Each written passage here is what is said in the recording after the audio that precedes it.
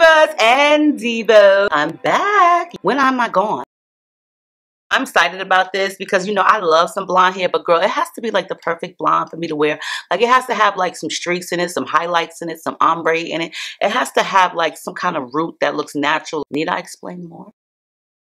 So, like, I like to botch up a name. That's my specialty. I do it very well, okay? I think it's called Neflyonwigs or Neflyonwigs. Listen, Neflyonwigs. Like, I want to pronounce everything. Neflyonwigs? I'm not really sure. What is a Neflyonwigs? Like, I don't really want my wig to fly on, and I damn sure don't want it to fly off.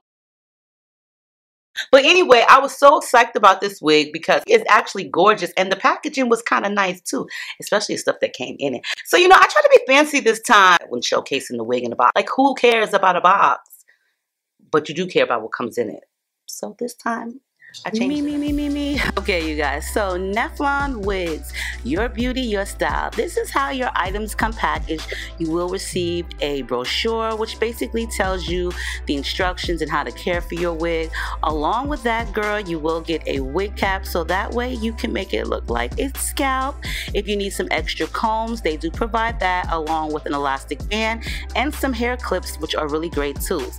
Now, let's not get it twisted, hunties. Yes, these are some of their 3D faux mink lashes. I don't think they're human hair, but either way, they're really nice, and I do like the casing that the lashes do come in. Now get this, okay? I'm thinking like this is really, really cool. This is a satin bonnet, which is actually reversible, so it is kind of like a peachish, light pink color on one side, and if you're feeling really fancy, girl, you could flip it over to the dark side. So let's meet this beauty right here. I'm not really sure if she has a name, but she is 20 inches. Okay, she is 100% virgin hair, human hair, and she is a 13x6 lace frontal with a density of 150%, and she has these ombre highlights in her. So I really wanted this wig because I thought she was actually really gorgeous. I love blondes like this. It gives me highlight and dimension, you know, and once I do my little spin on it, I'm hoping that everything will work out.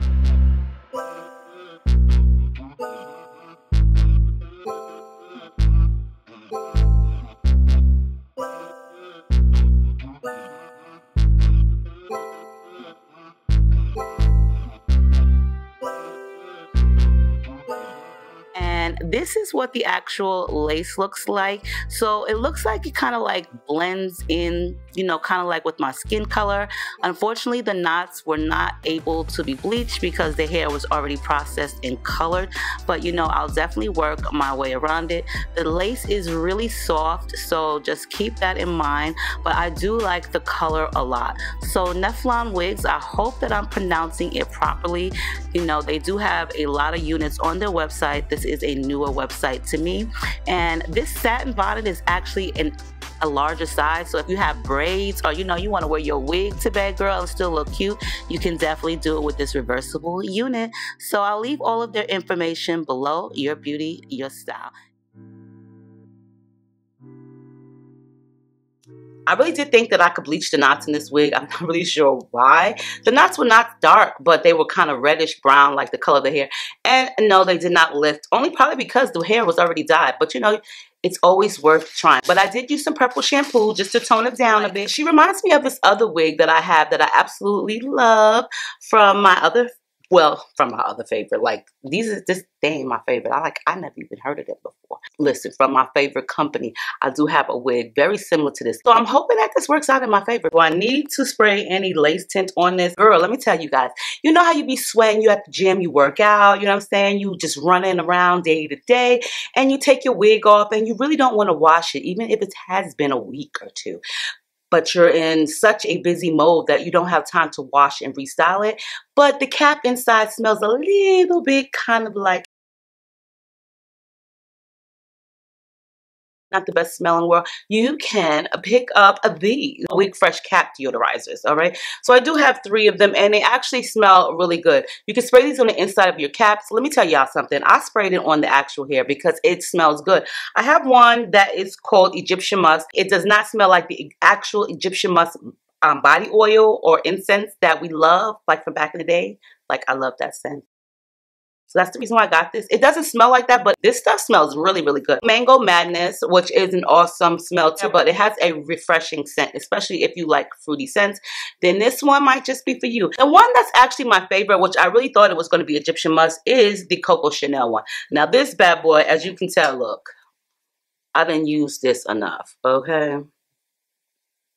This is a cap deodorant. It works really well. And if you want to spray it on the outside of your hair or on the hair, trust me, it'll smell really good, especially if you're in an environment where there's a lot of like food cooking. That can actually gravitate and grab onto your hair. Like if you're in a room and they smoking ganja, honey. That will get in your wig too. I like these. Try the Coco Chanel one. This is my favorite scent, but I think there are like 6 or 7, but definitely try the Coco Chanel one. I went ahead and I did sew an elastic band. It comes with the combs in the front, so there are 3 of them, and the adjustable strap and the comb and the nape. I wasn't able to pluck the hairline. I mean, excuse me, bleach the... Oh my God, what am I saying? I did pre-pluck it and I pressed it off camera because I know you guys get, I don't really know what you guys want, but listen, this is what I like to do. We're going to get into this. Okay, you guys, so let's get ready to do this. I thought that I would be able to wear my wig cap underneath it, but the lace was a little too see-through, especially where the wig cap was. Like, look, I was not about to glue this wig cap on, so let's just take it off and just do our thing. So the first thing you want to do, girl, is go ahead and clean off your hairline. If it's dirty and you ain't wash your face, I would suggest you get to doing that, or if you got on makeup. So I figured that I would take my tinting spray and try it out and see if it would give me a little bit color on this lace wig, but apparently it did not work out that great in my favor. So yeah, maybe I'll need a darker color. I really think like with these lace tints, you need to let it settle in the wig for a few hours versus, you know, spraying it. So now that we've got these clips situated from the Dollar Tree, like I tell you guys all the time, get to cutting. Like style your cutting. Well, style your cutting. What the hell does that even mean? Just get you some scissors or some eyebrow trimmers. Listen, I'm trying the eyebrow trimmer thing, but first a girl got to get a new pair of eyebrow trimmers because a dull pair does not work out. So I'm going to just use the scissors. Now, as I told you guys, the lace is soft and you can see that. And I'm not like a huge fan on really soft lace because it takes a little bit more work to lay down. Okay, like it really does. But in the meantime, in between time, I'm just going to customize this unit and make sure that it fits properly. I did place a part over my ear like so with my rat tail comb, and I'm just going to cut off that excess lace because, you know, the wig was a little bit too big. Even though it's a medium wig size, which is standard average stock, everybody's head circumference is different. So sometimes you may need to customize it to make it fit a little bit better. Now, I'm loving the color except for that one little chunky imprint in the front. I think the root color could have been blended a little bit better, but you know, we're gonna work through that as well. I thought I would spray the hairspray underneath the wig cap or underneath the lace this time, just to do a little bit something different. I don't really do it as much, but you know, it's always nice to try something different. And to be honest, it does lay or hold just a little bit better, especially if you spray underneath and in between the part on the hairline.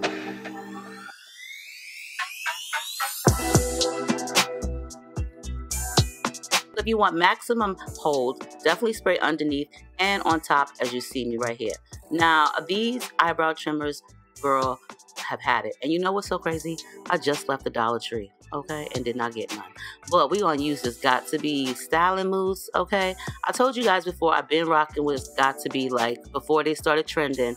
So this hairstyle mousse is nothing new on the market. I've had this can for actually some years. So we're going to just take some of that mousse with this Dollar Tree little soft brush that ain't really doing the trick for me. And we're just going to sculpt those baby hairs into place. You know, I'm trying to kind of like cover up the lace on this. As you guys seen, I did switch the brush up to my green one. And I'm going to just blow dry it in place just to make sure none of that, you know, kind of like lifts.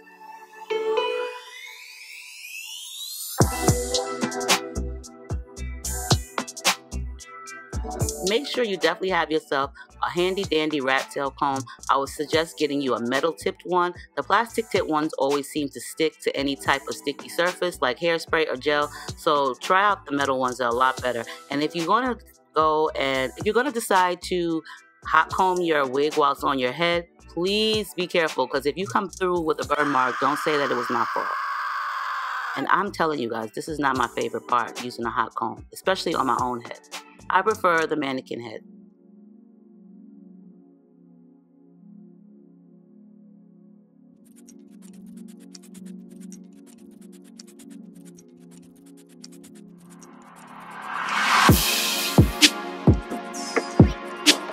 Now I'm going to take my makeup, my pressed powder, and I'm just going to try to blend it in, blend the lace in. First I'm going to use my MAC, which is, I think it's an NC45 or NC44. It's a lighter color, and I'm going to use that first, and then I'm going to definitely go in with the next one, which is darker. I'm just trying to get it to match as close as possible, so sometimes you definitely have to use two different types of coverages. I really prefer the cream, actually, concealer. And now I'm going to use my Estee Lauder, which is in, I think it's a medium dark. If you really want to know what color it is, just leave me a comment below, or you can send me an email and I'll tell you the colors that I use.